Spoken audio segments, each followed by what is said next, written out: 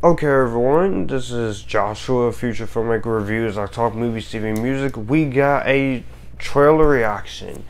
This is going to be for the recent trailer for Avatar: Way of the Water, the 13-year long awaited sequel to Avatar, one of the most highest grossing movies in film history, especially with its re-release. This is of course by filmmaker mastermind James Cameron. If you saw my teaser trailer thoughts, this is one of the movies of 2022 that I've been conflicted on, mainly mixed to positive to negative, but I've been having some pretty conflicting thoughts. The teaser trailer I didn't really think give us much of what we would expect from a story.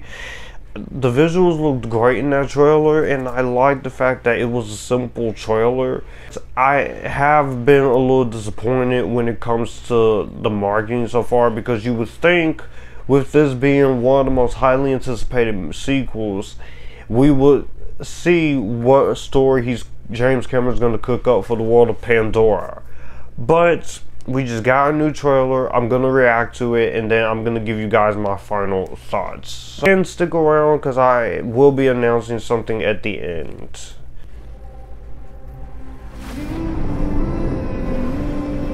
That is gorgeous, I must admit.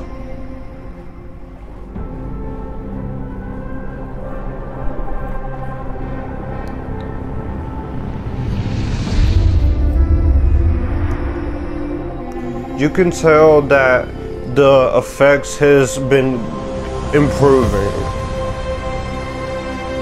since 13 years when he first did this. I know you think I'm crazy. Not behind those big rocks.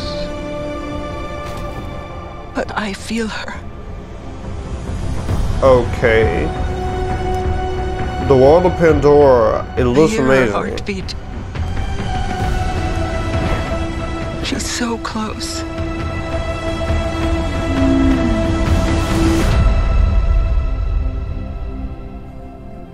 So what does her heartbeat sound like?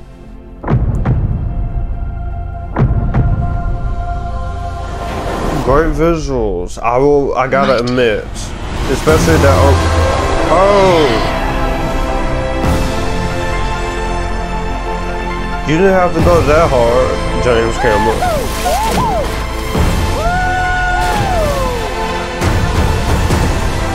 Please tell me this is not who I think it is. We cannot let you bring your war here. Outcast. That's all they see. I see you.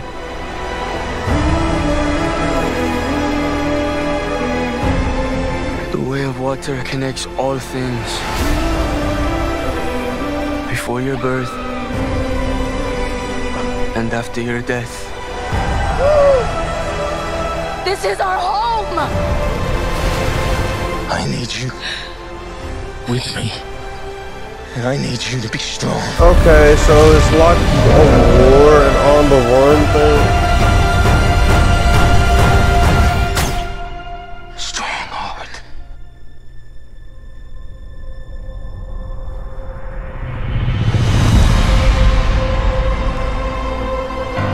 Well,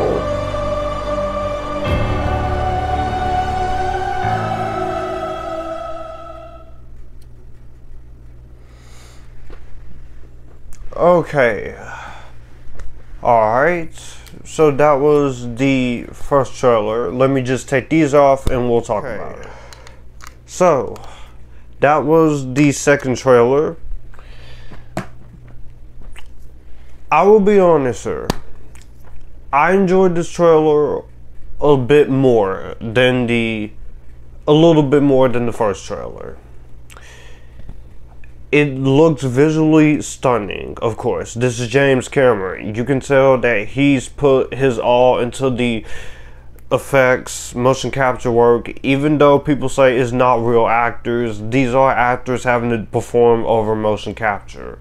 And I will agree, I do miss James Cameron using real people in real locations. The world of Pandora looks absolutely phenomenal. Like, beautiful. And there are some interesting things I could pick up on this trailer. You got Jake and his family on the run. There's something going on with his daughter. And there's some kind of war going on once again. But that's pretty much the only thing I got out of this trailer. And the problem I'm having when it comes to both of these trailers is that I get, on one end, they're not showing a lot of the story. They don't want to give too much away. On the other end, you have great visuals going on here, and I wholeheartedly respect that. The problem that I overall am having when it comes to this is I don't know what James Cameron is trying to do when it comes to this story. He said that he's been working with writers and has a plan for this. And I hope his plan for this big franchise, even though we don't really need 5 of these movies, you could easily do a trilogy of films. You still have to respect Cameron for fighting against the usuals. I'm hoping the plan with these sequels is that we do see the big full picture he's trying to paint. Otherwise, making 4 more sequels to this, it is not going to really pay off. And it will solidify the fact that it should have just been a one and done. That doesn't say that I hate the trailer or anything, because I just said I think the visuals look great. Technical wise, cinematography wise, outstanding. The world of Pandora looks even just as great as it did 13 years ago, with some new advantages. The performances in this trailer looks great. There are some more lines of dialogue, and there are some interesting things I do like when it comes to Jake's daughter, what's going on with her. Of course, that's stuff we would like to know for the movie, even though the movie is 3 hours and 10 minutes long, which I've done a whole rant about the runtime of this on my social media on Facebook, if you guys will follow me there. I don't think the runtime will be warranted, but I'm going to have optimistic faith, give it a chance. I'm not gonna hate this movie because everyone else is doing it. That's not my intention. I'm going in optimistic. This looks good. Between this whole bullshit war with Avatar fans and the Marvel fans and James Cameron. Shut up! Oh, stop it! Shut the fuck up! And between both of these trailers just feeling very meh to me, I can't say I'm very excited to see this because of that factor and the factor this bullshit war on social media with people saying if you don't love this trailer or you don't like Avatar, screw you. What the fuck? This is fucking insane! And this whole James Cameron thing will war with Marvel and DC, which I will agree with some things with Marvel, because Marvel, they do need to work on some of their characters acting like immature brats, and they need a little bit more time with some of their visual effects, which is why I'm happy they're pushing things back a little bit. All of that said, I just hope something good comes out of this. I don't want to be sitting here watching this movie on December 16th and this would be the first James Cameron movie I flat out hate, which I highly doubt it because his track record has been great.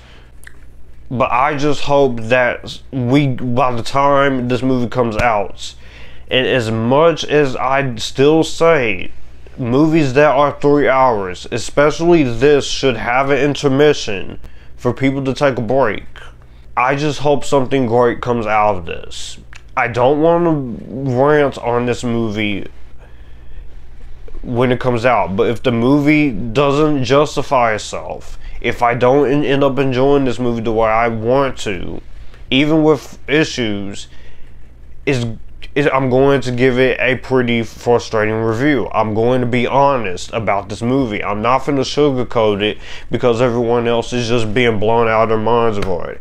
That's not me. I'm going to be honest about it.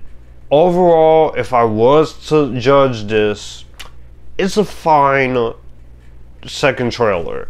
Didn't hate it, didn't love it, in the middle. Great visuals, great production design, great motion capture underwater technology, I have to say, because Aquaman was just a start, and this just makes it improve even more. But I'm a little frustrated in some of these images.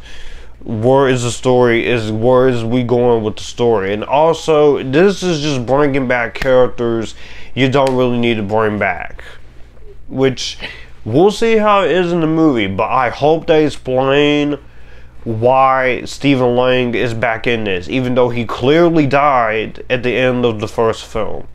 Sigourney Weaver, I can give it an excuse because she's playing a different character, but we need an explanation on Stephen Lang. I'm sure James Cameron's got it all figured out. Maybe there's some surprises in there. I was just pretty frustrated with the trailer. Not a bad trailer, just there. Now that you made it to the end of this trailer reaction, I can make this announcement. If you've been seeing my community tab or follow me on Facebook or Instagram or such, I would probably even announce this on Twitter. I think I did. I will be reviewing all of James Cameron's other movies leading up to this film. I've already reviewed The Abyss when I was on a little hiatus in the 2018 for Halloween section. I didn't upload that until 2019. And if you've been noticing on my channel, a few videos has been getting deleted by myself because I'm going to be re-reviewing some stuff. I'll make a separate video, like a channel update, announcing that. I'm going to be reviewing every James Cameron movie from Piranha 2 all the way up to the original Avatar. This includes Piranha 2, The Spawning, which I know he hates, re-reviews for Terminator 1, Terminator 2, Judgment Day, Titanic, the original Avatar, and the original Aliens, because it's been a few years since I first reviewed that. And I'll also be doing reviews for Ghost of the Abyss, Aliens in the Deep, his 2 documentaries, and I will finally get to talk about True Lies, because that movie needs some love.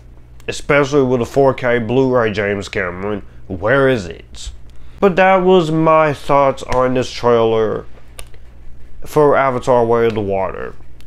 Frustrating trailer, cautiously optimistic, but I don't hate it.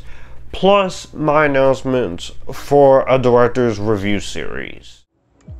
Well, that's gonna do it for the video that you just watched. I will have my channel here, so you would like to see anything here, click the channel icon, subscribe for more. I will also leave a video and maybe a playlist here, so in case you want to see what I'm about.